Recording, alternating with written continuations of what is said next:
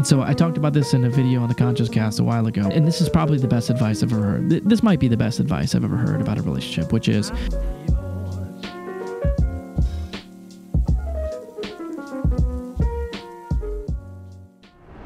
what's up, my friends? Welcome back to another episode of the Jason Scalora Show. Back again in the studio, here again, alone, once again. Yes, I have no friends. We're well aware. Ha ha ha ha.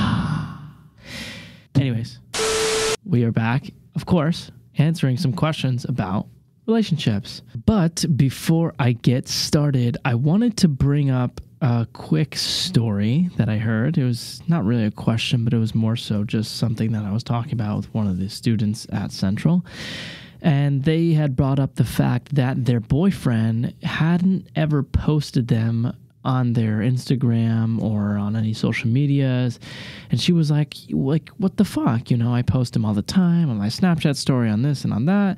Like, why doesn't he want to post me? Like, he should post me. And then she was getting into all this bullshit on how she assumed that it was because he didn't want other girls to see her and then not hit him up, or so that he can continue doing his cheating or whatever the fuck she was accusing him of.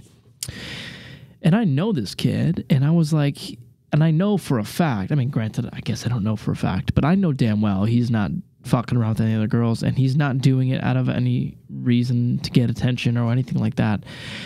And what I had realized was that almost all really healthy relationships aren't publicized all the time, right? Because we see all the time of people saying, well, you should post me on your Snapchat, or you should put in your bio my initials with a heart, or whatever the fuck you're saying.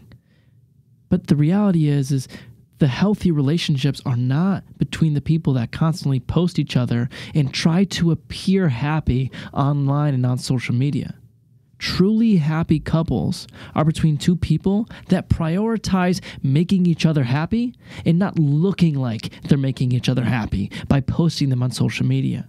Because when you're flexing your partner and you're trying to show off how happy and fulfilled and how good your relationship is, all you're flexing is that you're wasting your time trying to appear a certain way rather than actually living a certain way. Because healthy relationships are between two people who are truly self-confident.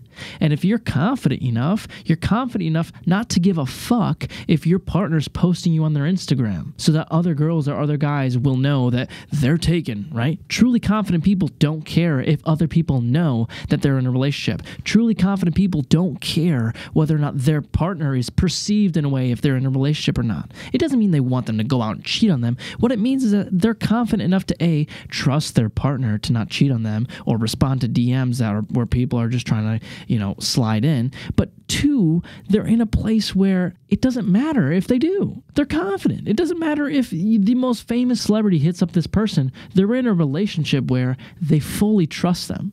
And so back to the story, what I was getting at was I had to explain to her, I'm like, listen, all of this need and desire for you to have your boyfriend posting you on his Instagram is simply because you're insecure and want other girls to back off because you're afraid of losing him. But the reason you're afraid of losing him is because you're insecure. Because if you were truly confident with yourself, you'd be okay without a relationship. And the threat of another woman hitting him up isn't going to threaten you because you're confident.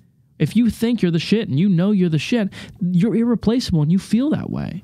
It's not that you won't feel maybe threatened or whatever, but it's more so like, hey, even if he does like her more, like, so be it, I don't want to be in a relationship with somebody that wants somebody else anyways. But you're confident, which attaches itself in the form of truly confident people have good relationships because they would be okay alone. Because truly confident people love themselves. And when you love yourself, you'd be okay without a relationship. Is it nice? Yes. Would it hurt if it ended? Absolutely. But you'd be okay alone. So the thought of somebody, going out and trying to hit on your girlfriend or your boyfriend doesn't scare you because you're like, listen, A, if they do something about it and actually cheat on me, the trash took itself out. But B, I am confident in myself and I trust my partner. So what the fuck is there to be worried about? If they cheated me, the trash took itself out. I'm confident and I love myself enough to be okay alone. Or I just trust the person and it's all good. I hope that makes sense. So I ended up telling her, I was like, hey, listen, I'm just going to try and explain this to you in the nicest way possible, but if you're in a relationship where you can't handle the fact that your partner is just, it's not that they don't post you because they don't like you, but it's like if your partner just, isn't trying to flex you on their story 24/7 and let everybody and anybody know that they're in a relationship and that bothers you, that's a you problem. That's a you problem.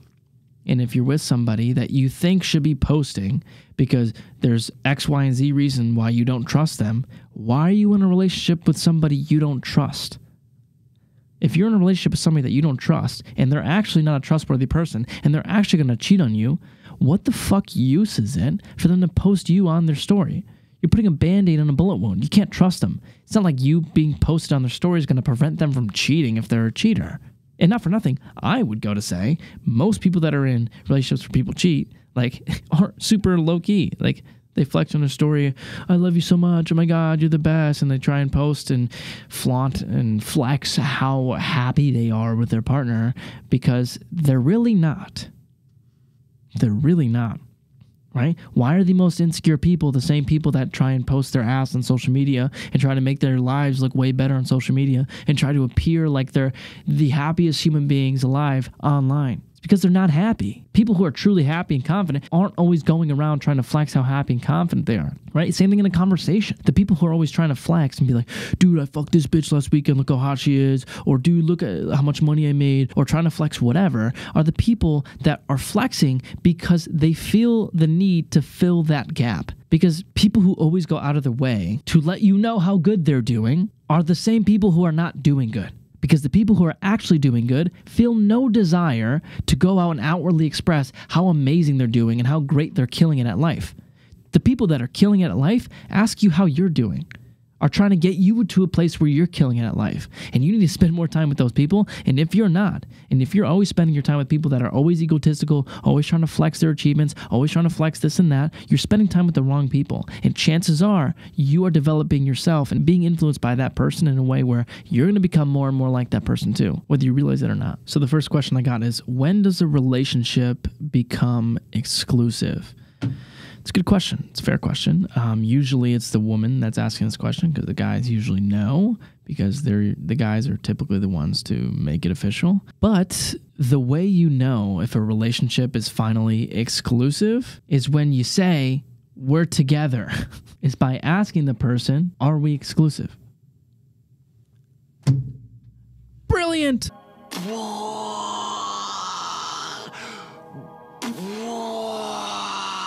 Who would have fucking thought that if you were to ask the question and receive the actual answer, that you'd figure out if you're in an exclusive relationship or not? The problem is not figuring out if you're in an exclusive relationship.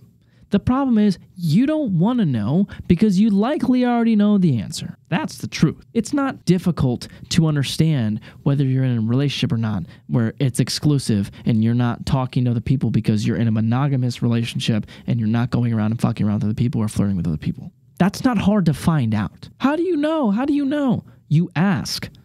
You have that conversation. Why is this even a question? I know why it's a question. The reason it's a question is because you don't want to have the conversation. And the reason you usually don't want to have the conversation is because you already know, because maybe you've had some sort of version of the conversation or whatever, you already know that this person, typically this guy, is going to tell you, nah, I don't want a relationship right now. Sorry. Because you know that that's going to hurt your feelings. So really the question you're asking is, how do I have that conversation?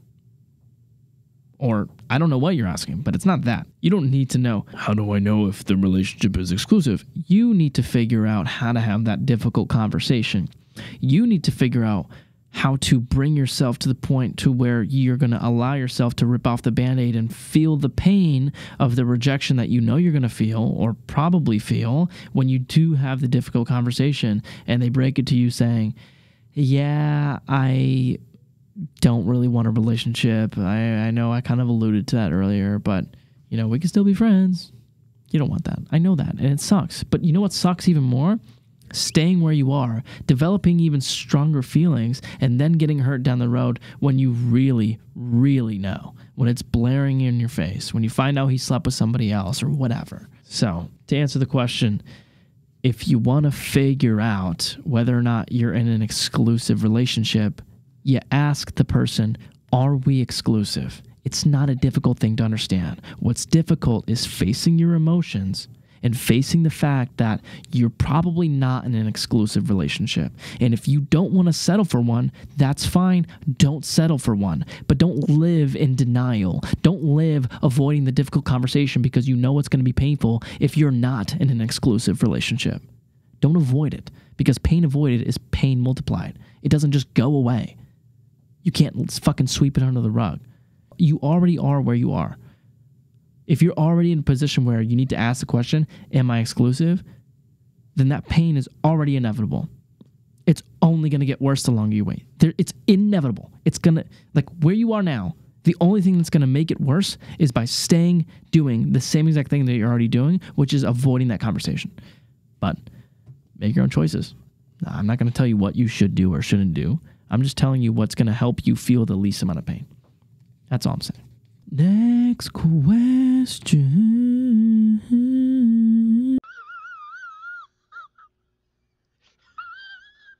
To me, honestly, like this, there's a bunch of different things I could say.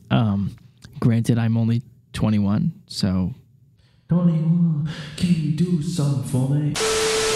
I'm only 21, so like I can only give you what I'm assuming is the best advice from what I've learned from other people like Matthew Hussey and Ed Milet and people that talk a lot about relationships. But the answer is to become the type of person that you would want in a relationship, right? And so I talked about this in a video on the Conscious Cast a while ago, which is, and this is probably the best advice I've ever heard. This might be the best advice I've ever heard about a relationship, which is write down anything and everything you could ever want in a partner. All the values, all the physical traits, literally everything you could think of. The list could be hundreds of things long. Then go back through and check off the ones that are absolute make or breaks, right? Whether it's honesty, loyalty, or whatever it is for you, check off those things. And then in order to get that person, become those traits. Become those make or breaks. Be that person. If a make or break for you is somebody that's physically fit, become physically fit. You're not going to be able to attract a person into your life who's in good shape if you don't take care of yourself. It's just not going to happen. You're not going to have a good relationship with somebody that's honest and loyal to you if you're not honest and loyal. You can't be a hypocrite. And the way that the universe works is on a spiritual level, you cannot attract that type of person into your life. And if you want to think about it logically, you wouldn't settle for, like if you have a really nice body and you really think that going to the gym is valuable and important, you're not going to get into a relationship with somebody that's massively overweight and out of shape. You're not going to do that. Not because you're fat phobic, but because that's your standard. That's something you value highly. That's how the attraction works. But it applies to everything. It applies to every value. You're not going to be able to attract somebody that's honest and loyal and kind and respectful and works on themselves and is diligent and does all these things that you think are so important if you don't already embody those traits yourself. I hope that makes sense. So in order to answer the question, the best way to find the one, the best way to find the person you would have a good relationship with is to figure out the kind of person you would want to have as a partner and then embody those traits. Become that person, and then you will attract that person, which is hard. This is the same reason why most relationships suck, because people settle because people don't work on themselves. So therefore, the good people aren't going to settle for the shitty people. It's just not going to happen. It's not. So that's my advice. And as a side note, to me, I think that there are just too many people. And again, this might be a hot take for a lot of people, but to me, I just don't really believe in the one. Like I do, but I don't, in the sense where I don't believe that there's only one person you can have an amazing and beautiful relationship with and share all these great times with and settle down with and marry that is the right person for you. But I do believe that there is the one in the sense where like you kind of pick the one, right? But I think that honestly, like if you met enough people, you're going to find that there's a lot of people that you would be very, very compatible with. But I think this is a helpful thing to understand because a lot of times we're in a relationship and we expect everybody else to be of complete unattraction to your partner and be completely unattractive to you spiritually, mentally, physically, because you already have the one. So like since you found the one, no one else is going to be attractive to you in any way. And you're going to really fuck yourself up because you're going to be like, oh, I can't find them attractive, or I can't connect well with this person, or I can't have a deep, meaningful relationship with somebody of the opposite sex because I already found the one. Like that's not the case. And a lot of times people get tripped up with that because of their preconceived idea of how the one works, as if you're not going to be compatible with many, many, many other people, regardless of their gender, regardless of the sexual attraction, regardless of any of those things. But that's just my 2 cents. The next question is, how do I get my partner to make more time for me? And it's a very good question. And it's a complicated question because balance isn't the same for everybody. And this is the underlying issue of the entire thing. And this is extremely relatable for me because of who I am, because I just like to work. It's just what I enjoy doing. That's just the way I'm wired. I'm not saying that as a flex. I'm not saying that to blow smoke up my ass, but anytime I'm getting into a relationship or anytime I'm talking to someone, that's the thing that I need to keep in mind. And the only time I've ever had a healthy relationship was when I was with somebody that understood that and was okay with that and truly okay with that. It wasn't like they just blew smoke up my ass saying, okay, I'm good with that. It's like, no. Like, you don't understand. Are you going to be okay waking up every morning and getting a good morning text and then not getting another text until nighttime, until 8, 9 p.m., going 12 hours in a day without getting a single text from me? Not because I don't like you, not because I'm ignoring you, not because I'm on my phone doing other stuff, but it's because I'm just working. Like, it's what I enjoy doing. Like, I want to spend my time doing the things that I love to do. And for me, that's balance. That's balance. It's what I do with my time, which is fine and great. But like, especially when I'm at school and I'm not home over winter break or summer break and just chilling, like, I'm just working all day, which is fine. But like, how can I have a relationship with somebody that isn't going to understand that? Where, hey, the way that this relationship is going to work is we're going to have a date night and then we're going to have maybe 2 or 3 times a week where we actually spend good time together, and I'm going to be there and I'm going to be present. I'm not going to be working. I'm not going to be doing bullshit. I'm not going to be on my phone. I'm not going to be fucking around. I'm going to be there with you when I'm with you. We're going to spend good time together, but then when I'm out doing my own thing, I'm doing my own thing. I can't have my attention spread thin because this is the way I enjoy to live my life, and this is balance for me. And it's not balance for everybody, and that's fine. Some people, just want to sit back and watch TikToks as they lay in bed with their significant other, which is great. Do that. I don't care. I'm not telling you what you should or shouldn't do. I'm just saying, for you to think that you should have a dictation or you should have a significant say on what your partner does with his or her time is a bit ludicrous. It's a bit far-fetched. In a relationship, should you have to compromise? Absolutely. So maybe I'm not working every day, all day, Maybe I need to give up a couple work hours sometimes here and there to give a quick FaceTime call or whatever it is that I should be doing to compromise. Agreed. There is a certain level to that. But the biggest part of it is going to be learning to be in a relationship with the type of person you want to be in a relationship with. And if you don't want to be in a relationship with somebody that works their ass off all day, don't get into a relationship with a person that works their ass off all day. If you get into a relationship with a dude that's super entrepreneurial and is working on building a business and has a million things going on in his life, why are you going to get upset when you're not getting why are you going to get upset when you're not getting texts all day and not getting FaceTime calls all day and he's not sending you funny memes on Instagram all day? Like, why are you going to get upset about it?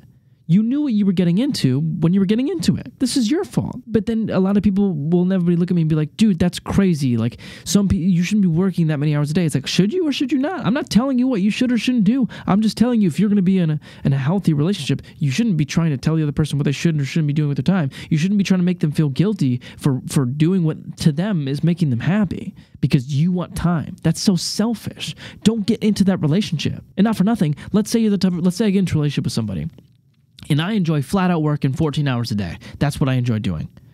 And then I get into a relationship with this person, and this person now is getting super upset because I'm not texting them or calling them all day, and they don't want me to be working all day because they want my time, they want my energy, they want my effort, they want my attention. And then let's say I follow through and do that. I'm now working, 6-7 hours a day, and the rest I'm spending with them and trying to talk to them and trying to please them and trying to text them and call them and send them the memes that they want to be sent and give them the attention that they want to be sent.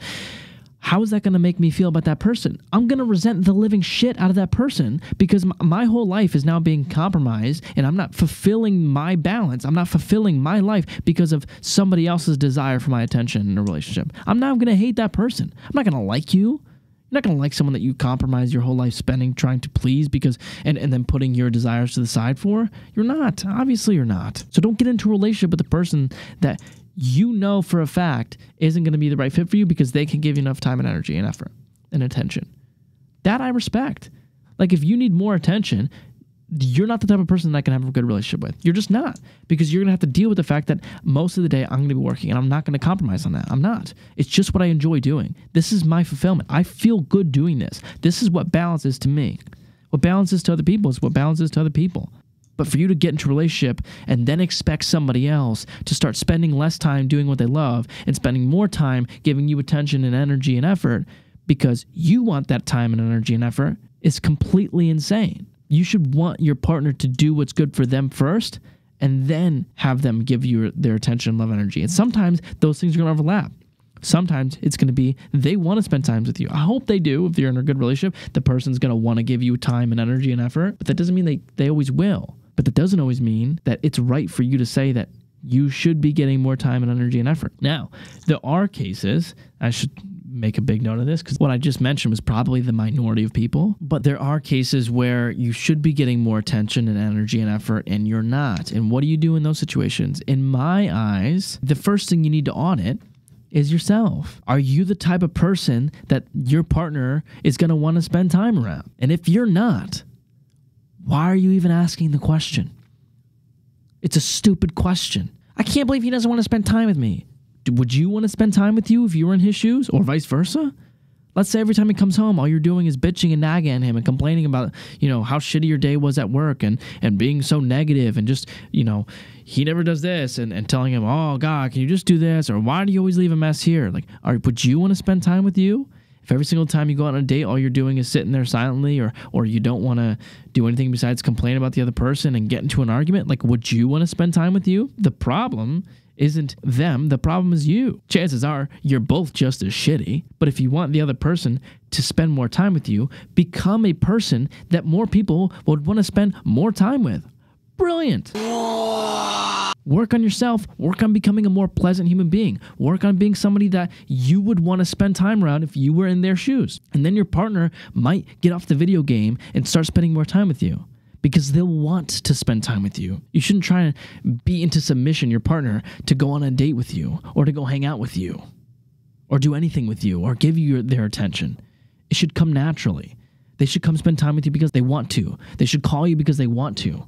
If you're in a relationship where somebody's always texting and calling you consistently because they know that if they don't, you're going to yell at them, that's not a good relationship. You're holding a bat over their head saying, text me and call me, otherwise I'm going to be pissed. What the fuck is that? You're not in a healthy relationship. You're not in a position where you're actually getting their attention. You're getting their fear. It's almost like it's a non-conversation. It almost feels that way because I feel like, maybe there's some cases where there's an exception, but people who are in relationships where you're getting the right amount of attention that's making you fulfilled are the type of people that aren't going to be bitching and complaining and being annoying. Like, good relationships are between good people. Shitty relationships are usually between shitty people, and that's just the way it usually works. And then there's obviously a spectrum there. It's not like good relationships and bad relationships. There's obviously a spectrum to it, but I don't know.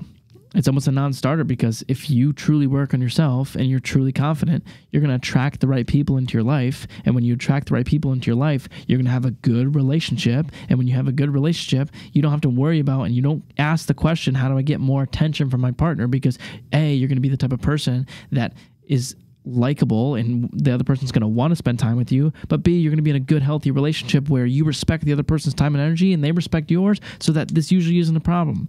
You'll just have the conversation like, hey, you know what? Haven't seen you in a while. Can we talk soon? I know you like to work, but can we have a day soon? And the other person's going to say, of course, because you're in a good relationship. Like, it's almost ridiculous to even bring up the conversation because it's a hypothetical that probably never happens. Maybe it does. And if it does, I hope I help one of you. But yeah. The last thing I wanted to bring up was a story that somebody had told me, and they were just asking for my input and some advice on it, so I thought maybe you can get something out of this, maybe not, who knows, but I'll share it anyways. So this girl came up to me, and she's in college, and she has a boyfriend here as well, and there was a big argument that broke out, and what they were arguing about was this guy that she is friends with, because this guy that she's friends with used to really like her, and they never had hooked up or dated or anything like that, but he used to like her and want to hit on her and whatnot, and the problem was she would hang out with this guy. They didn't even hang out one-on-one, but he told her, you can't be hanging out with this dude. He used to like you. I don't want you to spend time with him, yada, yada. And it caused a bunch of problems because he was friends with mutual friends, and she wasn't spending time with any of the people that she wanted to spend time with because he was trying to control her because that one guy was going to be around. But here was the problem. The problem is, if you're in a relationship with somebody and they're telling you who you can and can't spend time with, it's for one of two reasons. Either A, they don't trust you, which is obviously a big problem, or B, they're not confident in themselves. It's one of the two or both. It can only be those things. Because if they actually trust you, but they still are telling you who and who not to hang around, then it's because they're insecure. And they're insecure because if they lost you, their sense of self-worth would be gone. And only insecure people are attaching their sense of self-worth to relationships. That's the truth. And so if you're actually in a relationship where that person actually trusts you to go and spend time, or go out to a club, or go out to a bar, go hang around in a group of friends where there's that one guy or one girl that used to like you or that you used to date or whatever, and they're super insecure and they're super adamant about the fact that you shouldn't be going if you were a good girlfriend or if you were a good boyfriend, then the only reason they're telling you that is because A, they don't trust you to go out and not flirt with them or not do something stupid or not cheat on them, or B, or both, they're too insecure to deal with the fact mentally that where you're going to be in an environment where somebody else is going to maybe be flirting with you or whatever's going to run through their mind. They're too insecure to deal with that fact, because if something were to happen, they wouldn't be okay alone. And that's the real problem, because if you were confident in yourself, you'd be okay alone. And again, being okay alone doesn't mean if someone broke up with you that you'd be like, oh, it's fine, I'm okay alone, I'm confident. That's not what that means. What it means is if you actually got broken up with, eventually you'd be okay alone. Because you love yourself and you're okay with just you. You don't need anybody in your life. Everybody's a good addition, of course. And if you lost a loved one, it doesn't mean you wouldn't feel the pain, but you love yourself. So you're okay with just you. Is it nice to spend time with other people and people that you love? Of course. But if you love yourself, you're good. You are good. But the irony is, when you're okay alone, that's when the healthiest relationships flourish. Because you don't need anybody else. You're good. And the people that love themselves are good communicators. They're emotionally available. They trust. They love. They don't, set unnecessary boundaries. They're not trying to control anybody because they're good. They don't need anybody. So why would they try and control someone, right? Let's say, you're starving and you have a certain food ration that you have. Like maybe let's say you have a loaf of bread a week, right? And that's the only food you have for the entire week. You're going to do anything and everything in your power to make sure nothing happens to that loaf of bread. You don't want that loaf of bread getting into places where, maybe somebody might take a bite, or you don't want anybody to be in the kitchen where they can have access to that loaf of bread because they're hungry too or whatever. Like, that's how relationships are when somebody's insecure. Because if that person goes out to a bar or goes out to a club or goes out into a social situation where they know they might get hit on, it's like their loaf of bread. That's how they feel about it. Because if anything happens to that loaf of bread, they're gone. There's nothing left. But the people that are confident in themselves have an abundance of food. It doesn't matter. They feel good. There's no need to try and cling on to this one person because they're good. They'd be okay alone. Their sense of self-worth isn't attached to the loaf of bread, or in this case, that other person, or that relationship, or that whatever, fill in the blank. Truly confident people only have their sense of self-worth attached to who they are, who they know they are, which comes from treating yourself like you're loving yourself. Taking care of your body, taking care of your finances, taking care of your career, having a good relationship with your creator or God, or however you align yourself spiritually. These things really matter. And when you're confident with yourself, which is from the habits that you implement, then you're good in a relationship. It's the truth. There are no relationships where there are two truly confident people where they go and try and force the other person to not go out to a bar or a club, or force the other person to not hang out with a certain somebody because they're good. Because when you're confident, you're good. You have no desire to tell the other person what they can or can't do, what they can and can't wear, or whatever. That controlling aspect goes away because they love themselves. Therefore, they let the other person do whatever it is that they want to do because they'd be okay alone. That's the truth.